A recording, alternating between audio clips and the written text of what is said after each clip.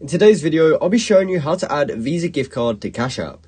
Now, this is actually a very quick and simple thing to do, so make sure you watch this video all the way to the end so that you don't miss any important steps. So the first step is to simply just open up Cash App, and once you've got the app open, it should look similar to what's on screen now. From there, we want to go to the bottom left corner and click on this little icon, and that will take us to our banking page where we can see a whole bunch of information, but since we're trying to add cash onto Cash App, we're going to choose this option, which is Add Cash. From there, we can choose the amount of cash that we want to add, and we can either use these pre-selected amounts, or we can click these three dots to enter in a custom amount. So choose whichever option you like, and then you can go ahead and click the green Add button.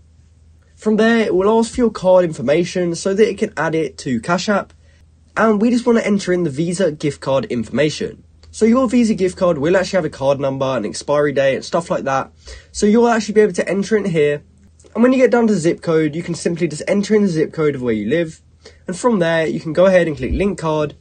And once you've successfully done that, it will then take the balance that you selected from your gift card and put it into Cash App.